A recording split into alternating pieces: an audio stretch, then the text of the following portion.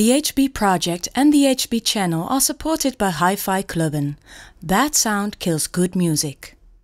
It's been almost a year since I've reviewed the Bluesound Node 2.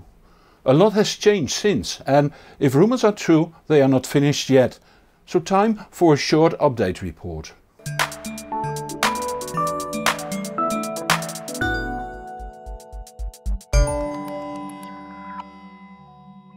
If you don't know the Bluesound Node 2, you might first want to watch the review.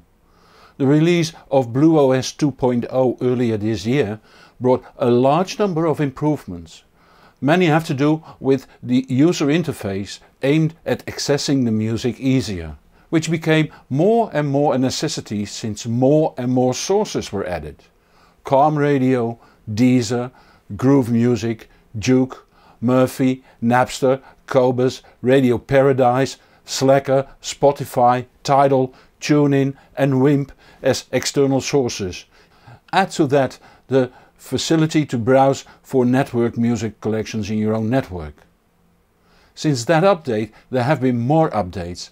My system shows version 2.6.2 and I didn't keep track of what was updated when.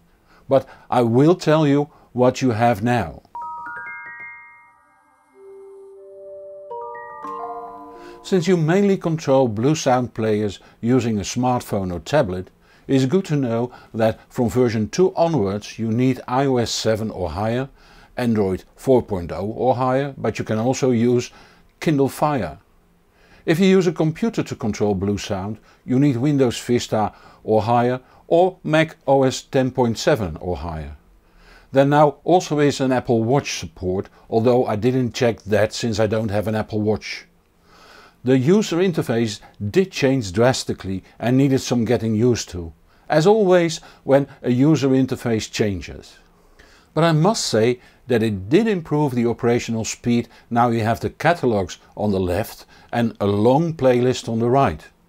If you like, you can enlarge the cover art, and when you tap the local menu there you get a list of possibilities, like putting it in favorites, go to the album, go to the artist and links to the artist on streaming services. The left menu bar lets you select your source, and there is now also a now playing screen, while even more languages are supported.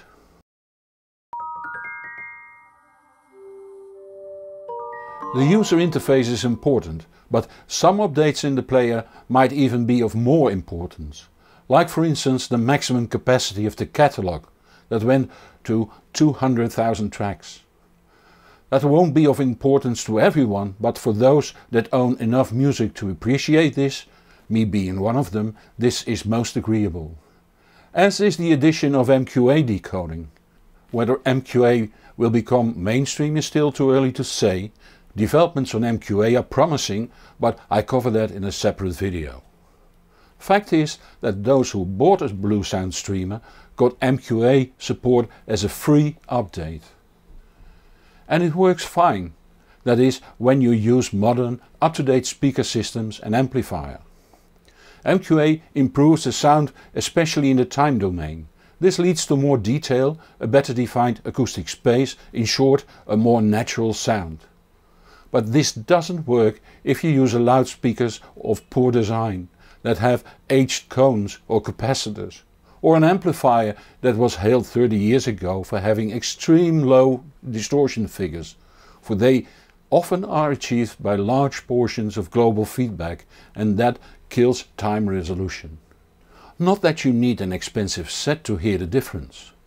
I heard clear differences using my set 3. The modern short Avant 902 loudspeakers were around €200 8 years ago, and the NAD C316EE is about €350. So it's not about the best equipment, it's about proper equipment. Just watch the MQA update to see what the developments are.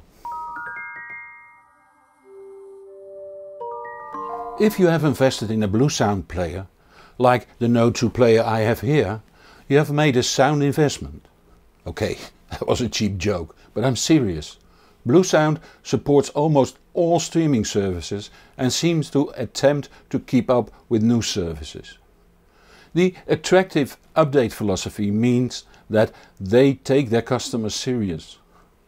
That also goes for other Bluesound models, and that is why they are still my preferred choice in this price range. Until something even better will come along, of course. So subscribe to this channel or follow me on Facebook, Twitter or Google+, and you can also post questions there, but please don't ask me for buying advice. See my questions video to find out why.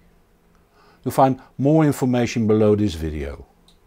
If you like this video, please consider supporting this channel through Patreon and tell your friends on the web about it. I'm Hans Beekhuizen, thank you for watching and see you in the next show or on thehbproject.com. And whatever you do, enjoy the music.